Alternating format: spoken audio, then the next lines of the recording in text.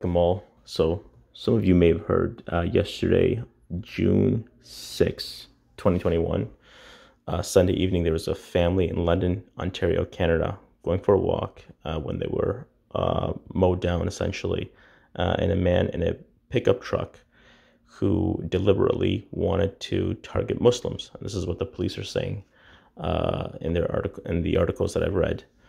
That a 20-year-old man, Nathaniel, was actually looking for Muslims to target and ended up killing this family here. Now, the reason I'm making this video is just to kind of point out I saw this one comment on social media, and I just wanted to point out this important point. Firstly, to the family, inna lillahi wa inna ilaihi raji'un. From God, from God we come, and to God we will return. And we ask Allah subhanahu wa ta'ala, God Almighty, to have mercy and grant the family patience, and especially the surviving 9-year-old. So 4 members of the family were killed, and then the youngest is in critical condition, I believe, from the hospital. Again, there's still developments coming out, but we do know that one of the names of the woman who was killed of the family, which is Sister Madiha Salman, who I believe had just completed a PhD. Yeah, it's very, very unfortunate. Again, to the point here, again, I think it's really important for Muslims. Number one, to have no fear.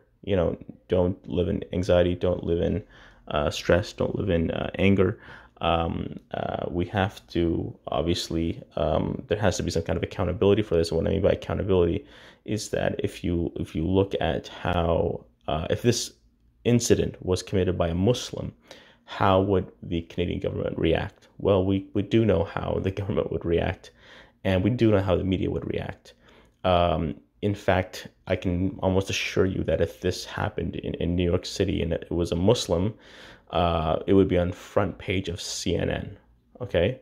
But now when we look to the CBC, we see Muslim family members targeted in fatal hit and run. Police say driver charged with murder, right? And the double standards, right? Is the double standards. When Muslims commit a crime, then what happens is there's this extra fear component, and laws are passed, and they start to hunt, quote unquote, hunt for all the quote unquote extremists, right? And unfortunate, it's really unfortunate, but the loss of any innocent life is unfortunate, obviously. But again, I just really want to point out here that I think that Muslims need to have a proper plan, going forward. When we saw the Quebec attack a number of years ago, that guy was never on the intelligence agency's watch list. You didn't see really this enormous radicalization or de-radicalization campaign throughout the country. Yeah, the words were used here and there, and the Canadian government did outlaw the Proud Boys. We acknowledge that. But at the same time, Muslims will always face a different side, a different level of discrimination. I think it's really, really important to point out. And here's the thing is, me as a Muslim, born and raised in Canada, as someone who really loves this country and wants good for this country, but not only that, I want good for all people and all citizens. That I don't think just because of my ethnicity or nationality that I'm better than anybody. In fact, even as a Muslim, Islam says that all innocent life is sacred, right? But I guess my point here is that I'm not looking for sympathy or empathy, because I don't expect it from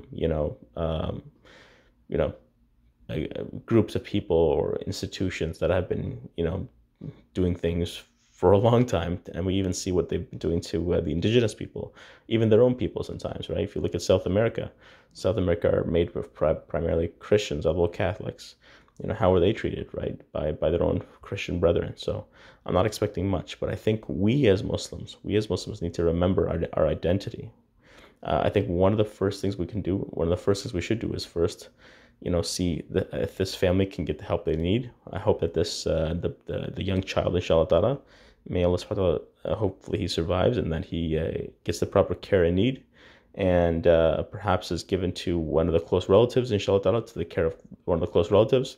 And we should all make dua for him or her, the youngest child, that they become a strong Muslim. They remember this, inshallah, and that they use this to not just follow in the footsteps of their parents, which they seem, mashallah, very successful, but also to serve the community, to become either a scholar or a defender of Islam, or to give dawah.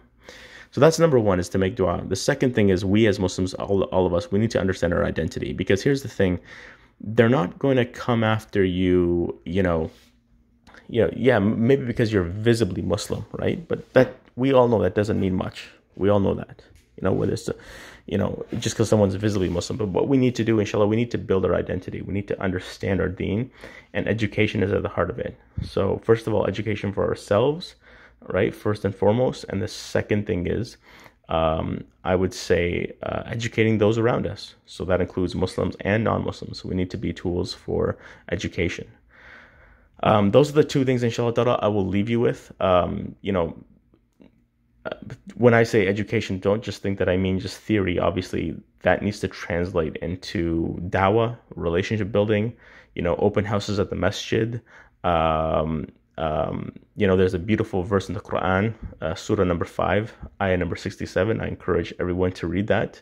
Again, I can't make this video too long, but in short, I just want to say, may Allah subhanahu wa ta'ala protect all of you and your families. Don't get scared. Don't, make sure you have courage. And the way you're going to get that courage, or the place you're going to get that courage from, is from our deen, first and foremost. So please, we shouldn't look to other people or other institutions or other entities for help or guidance. The first thing, we should look to our deen, Allah subhanahu wa ta'ala, and the sunnah of Rasulullah, and then of course, our ulama and our scholars and the local imams here. But then after that, of course, we can build relationships. But remember, the tool, or the primary source to help us, the lens by which we see everything, inshallah, that is going to be our deen, inshallah. And there's nothing wrong with saying that, because this is what Christians in Canada do. This is what Jews in Canada do. Everybody has their own identity. And so we should never let our identity erode. And I find that, Muslims in Canada, mashallah, we have a lot of strengths. But I think also we have some areas of improvements to work on, which is, the identity building part, the going back to Islam.